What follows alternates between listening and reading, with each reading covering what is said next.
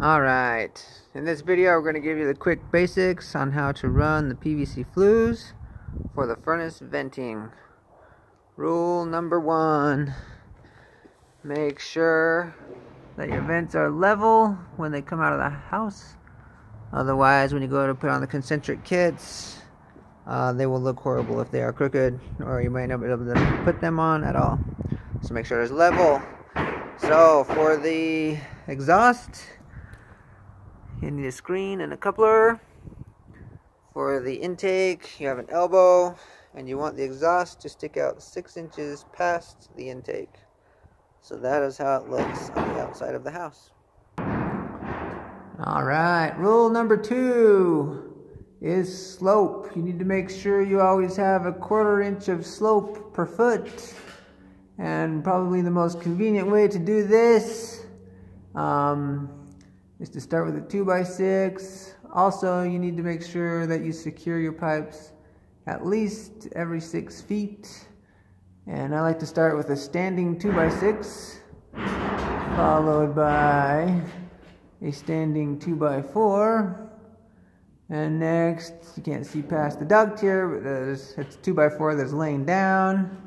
Beyond that, you could do something like an S-clip, as you see here. And then if you're going even farther, you could have an S-clip on the bottom of the joist to keep that slope going. And as you can see, I keep sloping until I come out of the joist there. Rule number 3 is glue and primer. Make sure every joint is sufficiently glued and primed. And then push your pipes together and hold them until they're dry enough they do not want to push back out. Rule number 4 is secure your pipes. This is especially important where they drop out of the joists. If you secure them front to back and side to side, then when the plumbers come through and they're shoving pipes around and the electricians are yanking their wires and trying to stick can lights up in the joists and the insulators are coming, you won't have issues with them yanking your pipes around and causing you problems.